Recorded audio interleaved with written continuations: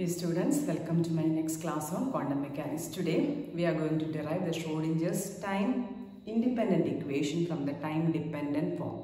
We have Schrodinger's time dependent equation as minus h cut square by 2m dou square psi by dou x square plus v psi is equal to I h cut dou psi by dou t. That is Schrodinger's time dependent equation. If you are having a system which is moving in a potential or which is in a potential which is dependent on time or with a potential which is time dependent, then we need to solve the Schrodinger equation which is of the time dependent form, and from that we will get the wave function, and from the wave function we can find out all the dynamical quantities of the system.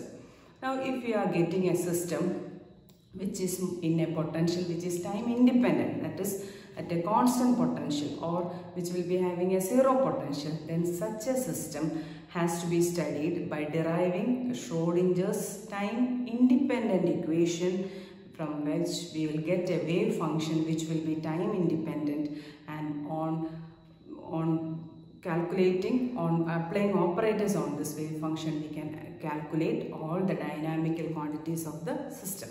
That is, for example, if you are considering a free particle means it is moving in zero potential. Zero potential does not vary with time. That is a time independent potential. For such a system, we need to derive a Schrodinger time independent equation, or we need to solve the Schrodinger time independent equation to get a wave function. From the wave function, we can find out the physical quantities or the dynamical quantities of the free particle.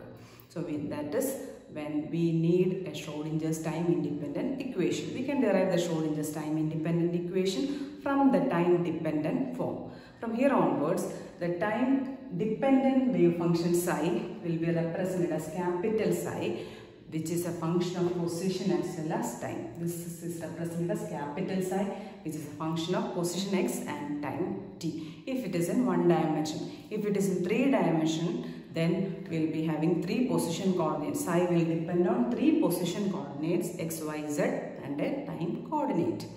Now, this wave function psi or any function which is a function of more than one variable can be expressed as the product of two functions which depends on single variable each. That method is known as the variable separable method. So this psi, capital Psi, which is a function of x and t, can be expressed as the product of two independent functions like this. That is, this capital Psi, which is a function of position and time, it can be expressed as a function of small psi, which is a function of position alone, and phi, which is a function of time alone.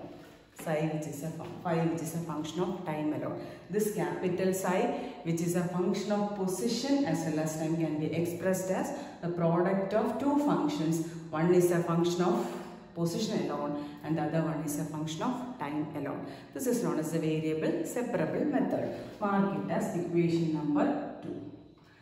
In order to substitute the equation number this psi into this equation number 1, we have to find dou second derivative of psi with respect to x and first derivative of psi with respect to t.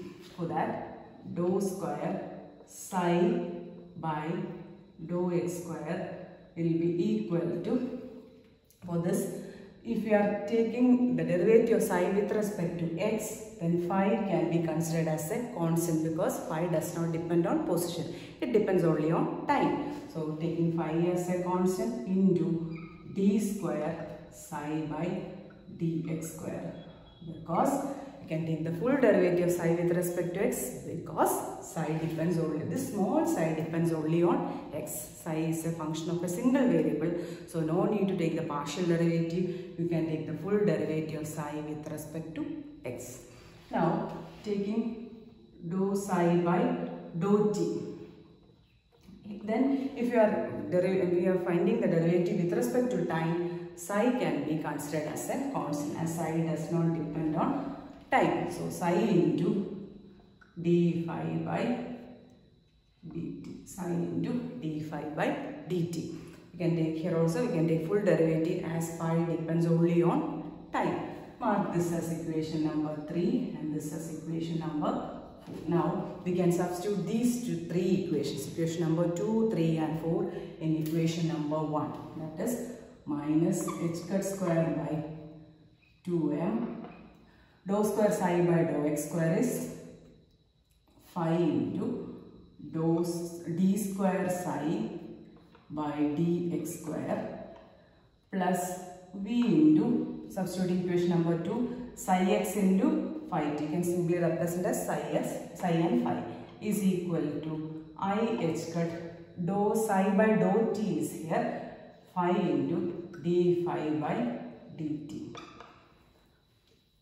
Substituting equations 2, 3 and 4 in equation number 1. Now we have to make the left hand side as a function of x alone and right hand side as a function of t alone. For that we can divide this throughout by psi and phi. It is dividing throughout by psi and phi, we get minus h cut square by 2m. Here phi and phi will cancel, we get 1 by psi d square psi by dx square plus v into, dividing by psi and phi, both will cancel, equal to I h cut. Here again this phi will cancel, sorry, this here we have psi. This psi and psi will cancel and you will have a 1 by phi d phi by dt.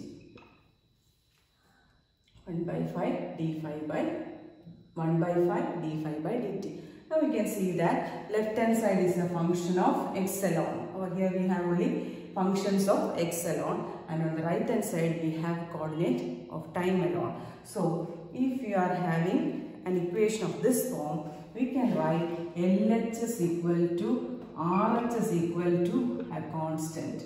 That is, if you have an equation of this form, LHS is a function of a single variable and RHS is a function of a single variable, then we can write LHS and RHS equal to a constant. Here again we are taking the LHS as minus h cut square by 2m 1 by psi d square psi by dx square plus v is equal to constant E. We are taking this constant as E. Actually this E represents the total energy of the system, and we can prove that this constant will be equal to the total energy, but we are not going into the detail of getting this E as a constant. Anyway, this is a constant and this is the total energy of the system. Now you can multiply this throughout by psi, you will get minus h cut square by 2m d square psi by dx square plus v psi is equal to E into psi, multiplying throughout by psi. Now again you have to make the coefficient of the first term as 1. For that you can multiply by minus 2m by h cut square. Then the first term coefficient will be equal to 1. We get d square psi by dx square minus 2m by h cut square into v into psi is equal to minus 2m by h cut square into E into psi. You can bring this term also to the left hand side and take 2m by h cut square as a common factor. Equation will be d square psi by dx square plus 2m by h cut square into E minus V. E term will be having positive sign and V term will be having a negative sign. So E minus V into psi is equal to 0. This is the Schrodinger's time independent equation. That is, this equation does not contain any time coordinate. So this equation is Schrodinger's time independent form, that is d square psi by dx square plus 2m by h cut square into E minus V into psi is equal to 0, where E is the total energy and V is the potential through which the system is moving.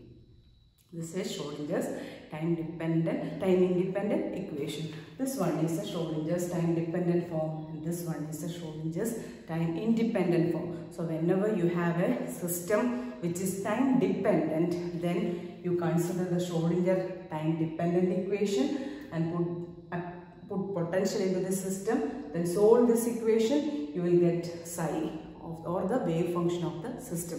Once you get the wave function, you can calculate all the dynamical quantities like energy, momentum, angular momentum, kinetic energy, potential energy, total energy, etc.